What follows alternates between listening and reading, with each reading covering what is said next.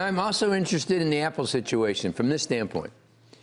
In terms of the tax liability that Ireland is trying to impose on not Ireland but the European Union of $14.8 billion, there's a view that yesterday that if they were to pay it, and by the way, the European Union's chances of winning this are very good, they're going to have to pay it, then would it be deductible or would it be a credit, tax credit in the United States? That was Secretary Liu's concern. Yeah, and they said no, that it wouldn't be. But the fact is this, that you can only take it as a credit if you repatriate some money. They have $300 billion offshore. Right.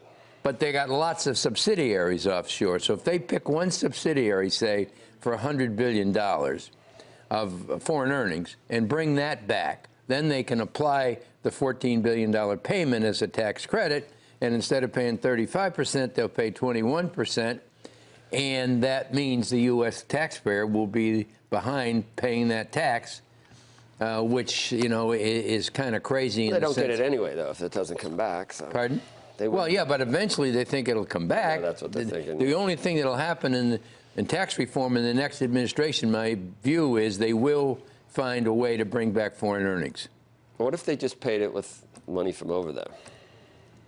Well, they could, but you know that's still a foreign tax payment, and that is a credit on the U.S. tax return. Oh, okay. But so you got to bring money back to do it. So at the end of the day, if they pay it, then the U.S. taxpayer will be the person who will be involved in that responsibility. Yep, that's too bad, but that's the way it works.